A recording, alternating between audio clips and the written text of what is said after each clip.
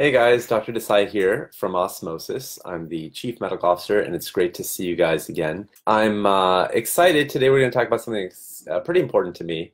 I say pretty important, actually, as I think about it, it's actually extremely important. It's how people present themselves through oral communication. So how you're actually sharing a case, how you're describing a patient either to another physician, a nurse, maybe someone on the healthcare team, but also how you think about patients as well. So I'm going to give you 3 tips on how I think you can do a really stellar job with your oral presentations as you go through your clinical practice.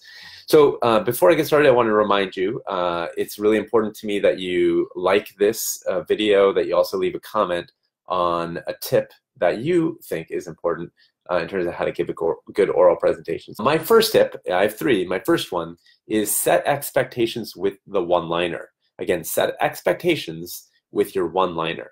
So what's the one-liner?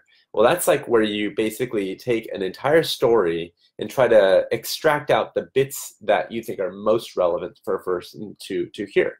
So I'm going to give you some examples. The first example is a 3-year-old with cough and fever for 4 days. And what you want to do with that one-liner is you want to provoke some thoughts, right? So if I say a 3-year-old with cough and fever for 4 days, what sort of thoughts should be jumping in your head? You know, for me, as a pediatric infectious disease doctor, I think, oh, viral pneumonia. Like that's the most common thing in a 3-year-old that's had cough and fever for 4 days. What if I changed it to 3-year-old with cough and fever for 4 weeks? So all I've changed is instead of 3 days or 4 days, it's 4 weeks. Well, now I'm thinking, no, this is not a viral pneumonia. This is more likely to be what? Maybe pertussis, maybe it's a tuberculosis, maybe it's a really bad bacterial pneumonia, maybe it's foreign body aspiration. You know, anything like that would last for much longer. And so again, you know, just changing that 4 days to 4 weeks really dramatically changes what I'm thinking. And so what I want with your one-liner is to kind of set expectations for the kinds of things people should be thinking about in their heads. Let me give you another example, and this is across time. So instead of like the initial presentation, let's say I give a one-liner maybe a little bit later. So here's another one. A 3-year-old with a right middle lobe pneumonia on antibiotic day 4 of 7. Well, now you say, okay, this is not someone that's just coming in. This is someone that's already been admitted, so they're probably pretty sick, and then they had a right middle lobe pneumonia, so presumably they had a chest x-ray or chest CT, and they're on antibiotics, so we think it's bacterial, and they're on day 4 of 7. So I'm guessing they may be over the worst of it. Maybe the first 3 days were really bad. And hopefully as I go to see this patient, they're kind of on the mend, maybe getting a little bit better, I would hope. Maybe still having fevers, but hopefully not as high. I would assume I'm ready to see a patient that's maybe getting better, but was pretty sick. Now, what about this? Right, a 3-year-old status post right middle lobe pneumonia 3 weeks ago here for follow-up. Now that's a different one-liner. I'm expecting, okay, this patient is totally well, should be really happy. I'm guessing they're outpatient, and I'm hoping that there are no residual symptoms, that they're totally fine, back to school, eating well, mom thinks that they're doing great, dad thinks that they're doing great, you know, that sort of story. So that's what you do with your one-liner. Again, the first tip is set expectations with the one-liner. Make sure that the person's thinking what you want them to think in terms of what the patient is doing. Number 2, present a story. Now, tip number 2 for an oral presentation, you want to present a story. The first one was set expectations with your one-liner, but then if you're going to double click and someone's like, no, tell me the full story, tell me what's going on, present this case, then you want to make sure you tell it as a story, meaning use chronology, use time order, and make sure it flows naturally, that there's cause and then effect. So I'm going to give you a quick example, and I'm not going to tell you the diagnosis. A 55-year-old man who started noticing intermittent episodes of knee pain starting about a year ago. The episodes were happening about every month or so, and each one was excruciatingly painful, making it really hard to sleep. Even leaving a bedsheet on the knee made the pain worse.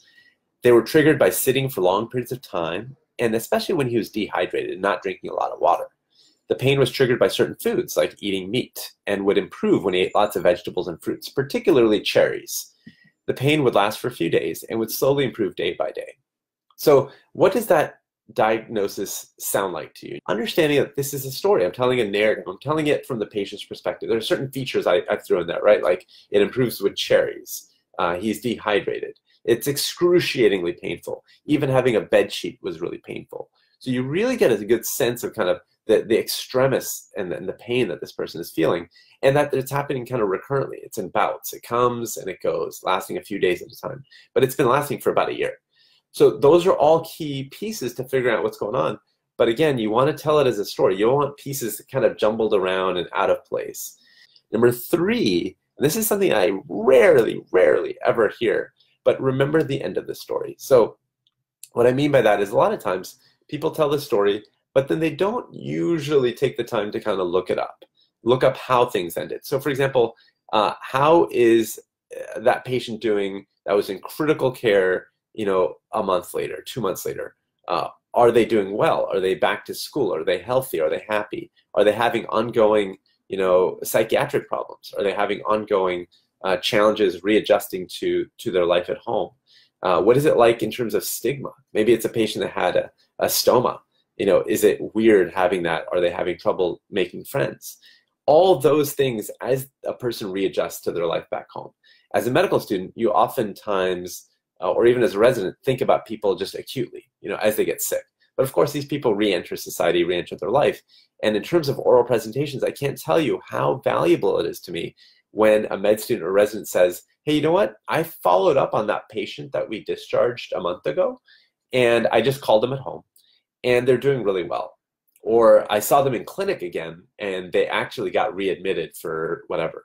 To me, that's the last part of the story. And I know in oral presentations, we usually don't think of that. We just say, okay, what's happened, and then what's happening now.